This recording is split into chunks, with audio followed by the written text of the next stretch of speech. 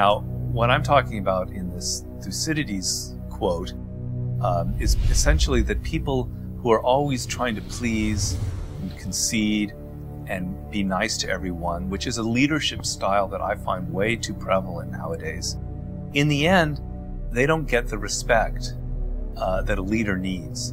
And sooner or later, you need to draw upon that respect to make a hard decision and get people to follow you. And in the book, I talk about the director, John Ford, in Hollywood, who we're in Hollywood right now. We're probably near where he used to live. John Ford was a great, great director of American Westerns. And he was a man who saw that directing a film with 100 people was a very difficult thing to do. And if you were afraid of making the hard decisions and being tough with people, everyone would run all over you. So he found that the higher the standard that he set for what people should do, the more they respected him. And the more respect he had, the more leeway he had to sometimes do tough things. But at the same time, he emanated a genuine fairness and respect for other people. And this is a style that I think is extremely appropriate to the world we live in. To be a leader in 21st century America or Canada or wherever in the world is a really, really difficult task. It's almost impossible. It's never been harder in the history of mankind to be a leader. And what I mean by that is, on the one hand, we live in extremely democratic times in which the old way of being authoritarian and trying to control people and imposing your will on them as a leader is a style that won't work. You'll create resentment. People will hate you.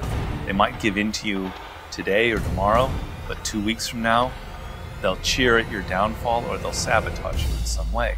On the other hand, the other direction of being all nice and cooperative and acting like everybody's equal and tabling everybody up for an idea when you have an important decision to do and doing it all in a democratic fashion is a recipe for disaster, because it's what we call groupthink.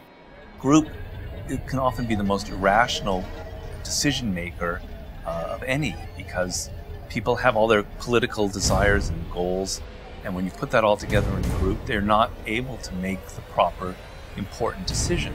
And so being too soft and too hard, neither style is effective nowadays.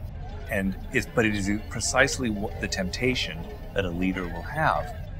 And so what you must do is you must realize that you need a middle path between the two. You are not going to be authoritarian. You are not going to try and control and micromanage everybody beneath you.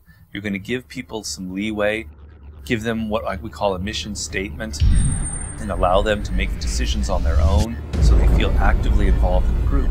On the other hand, you are the leader. You are making decisions. You are the one that has the vision for where the company or the business needs to go. When push comes to shove, you will make the hard decision. You will fire somebody. You will confront this person. And I maintain that that level of toughness that you bring into the generally soft approach is what will give you respect as a leader, because we have a primitive relationship to people in power, and a person that emanates authority is somebody that we can respect, but an authority that's fair, that's just, and that allows for people to be creative from within this working environment. 50 is a very interesting leader. He exemplifies this leadership quality that I'm talking about, but he's made mistakes, and it's interesting to watch because he's not perfect. He's interesting to watch how he learns and how he won't repeat the same mistakes. So to me, the difference between a good leader and a bad leader is one who learns on the job from his or her mistakes and is willing to adapt and to change. For instance, he was too trusting and naive when he first got on the scene, and he hired a bunch of people to be artists on his label, G-Unit. And it was a disaster. These people were not motivated. They were waiting for him to be the star that would bring them all up. And he realized, no, I'm never going to do that again. I'm not going to hire friends. I'm not going to bring people I like onto my label. if I bring somebody onto the G Unit label, they're like an entrepreneur. They have to stand for themselves. He gives people generally a lot of leeway, but all heading towards a goal. They all are aware of the brand. They're all aware of where he wants to take the company, but they're engaged in it. So he has this style where he doesn't like to micromanage people, but he sets a really high standard that you have to meet. In other words, you have to work 60, 70 hours a week like he does. You have to be creative. You have to come up with very interesting ideas. Fine, you'll be rewarded for that. But if you're not, if you're a slacker or you're not on the team, he won't think twice about getting rid of you.